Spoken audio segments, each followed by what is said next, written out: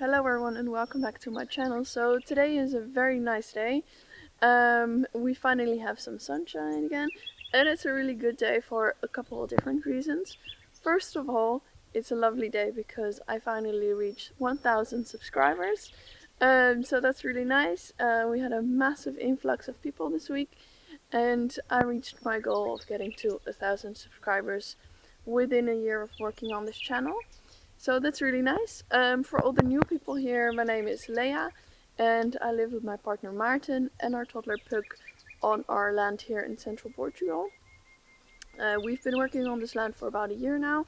We bought it last June and over the time we've cleared the land and trying to get it in working order again. Today's also a nice day because, well, since a couple days, we have a new family member, namely a tiny kitten. We named her Marie, and then in a couple weeks we're getting another kitten from our friends, and you can guess what we're gonna call her. But she's a little bit tiny. I think she was a little bit underfed, so I've been on kitten duty and kind of nursing her back to health. This week Maarten has also been working on our chicken coop, and today's a good day because he finally finished it. We had lots of rain, so we had to work in between the rain. But today he finished it, and in today's video I want to show you what he did, the different steps that he took to build this chicken coop. It was almost completely free except for some hardware, but all the different parts like the roofing and stuff we found for free. We love that. So in today's video Maarten filmed some updates for you guys and you can see the process of what he did to build the chicken coop. We need to finish some doors on the fence, and then next week hopefully we can get some chickens and start getting some eggs from our own farm. I hope you guys enjoy, and here's how Maarten built this chicken coop. I made from pallets. The biggest pallet I put as a base for the chicken coop itself, and then I found some thick.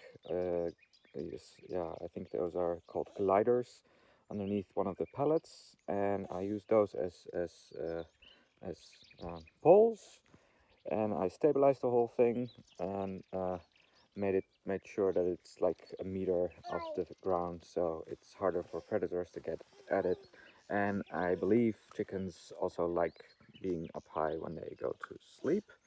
So that's what we did. And I also found a couple of pieces that will function as walls.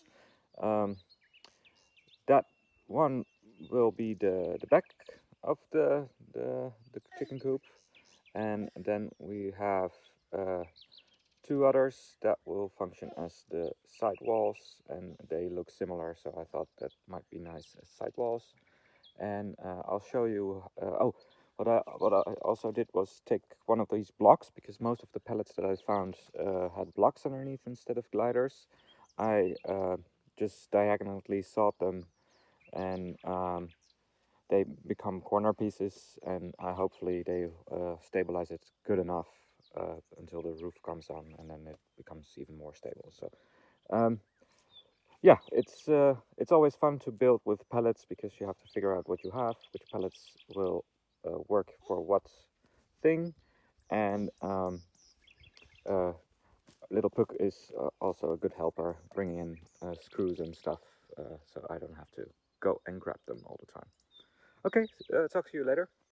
So, time for a little update. I put the walls up, and Leia helped me with the back wall because it needed to be held up in order for me to get some screws in.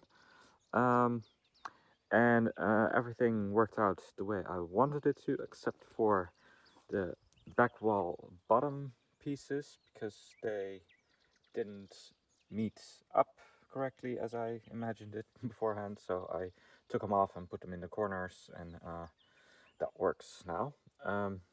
It's almost the way I wanted it to. There's a little bit of a deviation on the top, but that's all right. It's a chicken coop. It doesn't have to be completely in line or anything. It can be done a little bit differently. The next thing I want to do is put these beams. These came with one of the roof plates, on the pallet there. I don't know what they were for, but they were loose on top, so I just took them. And they seem to be nice. They're 115 long, millimeters, and centimeters, of course. I'm sorry. And I'm gonna put them here like this, if they want to stay like this. And then we have a huge gap on the top, which is great for ventilation because we need that here. And I might make it a little bit smaller because it's a huge triangle, which will be there, but that's okay. Some more headroom for the chickens, and we can put the roosts up there. And then we'll make the door, and the door for the chickens, as well as the cleaning door on the front, and the nesting boxes. There will be 3 of them on the side.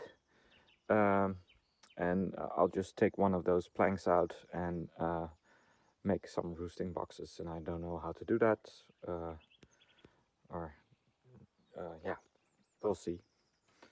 Update later. So I'm back from lunch,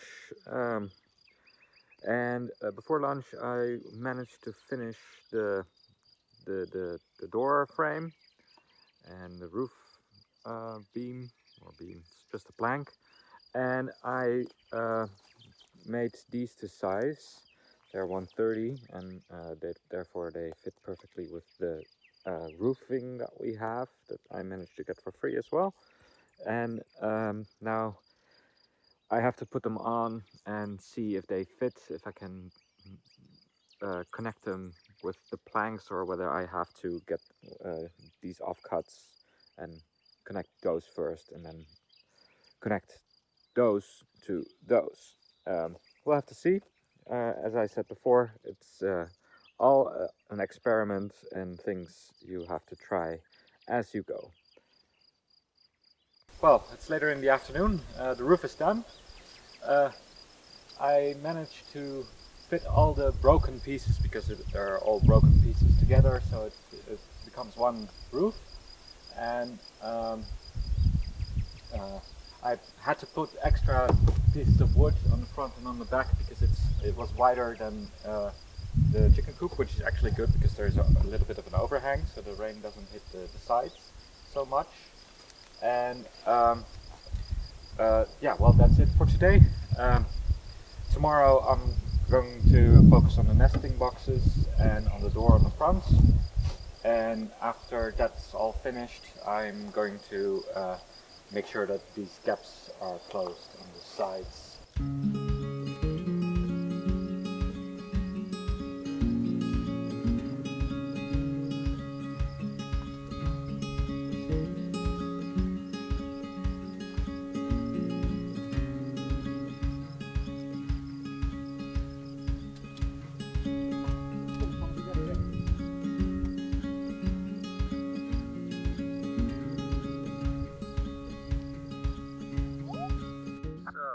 Couple of days later, and between all the rain, I managed to do some things on the chicken coop. So I put a nesting box on there with a door on the back, so a puck can open it, as well as that we didn't have to waterproof the roof that could open. I'm gonna make sure that this will open in the end by taking some of these branches off.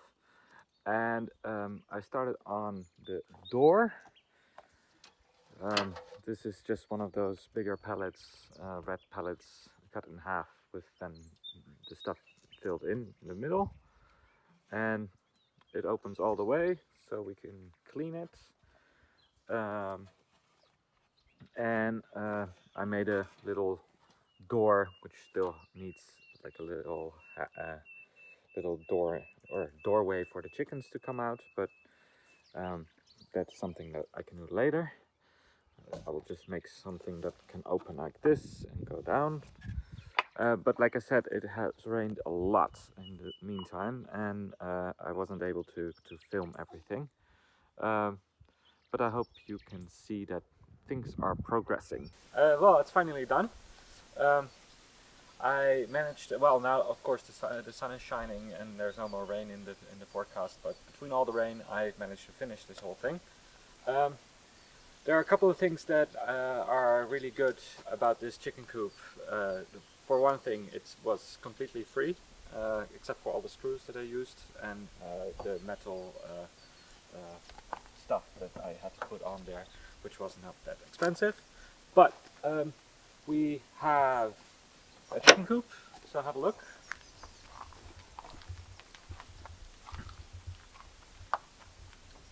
It's well ventilated because of all the holes that remain, but we don't have to deal with any cold weather, especially not in the near future. The main thing is the ventilation. So we got the nesting box opens on the side, like I said before, because then a puck may be able to gather the eggs every morning, which she will love to do. And there the roof can be in place and stay in place, and therefore we don't have any issues with rain. And we had a lot of rain last night, and it stayed completely dry in here, so that was great. I added some roosting bars with some broom sticks that we have to figure out whether they like it. There are too many for the amount of chickens that we will have, but they can choose what they like, and then we'll take the other one out. I think 2 might be enough. And then we can close the big door, which is there to clean mostly. And then we have this little latch for the chickens to use and come in and out of the chicken coop. It's like just a loose bar. It's all the leftover stuff that I had. And it's off the ground, so they have more room underneath it to hide from the rain or from the sun. And I might add a chicken feeder and a watering system underneath, but that's something that we have to figure out later when we have chickens.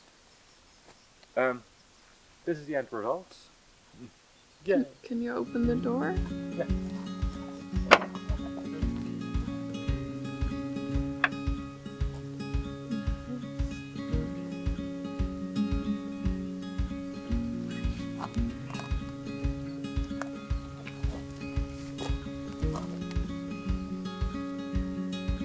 That's my video for today. I hope you guys enjoyed.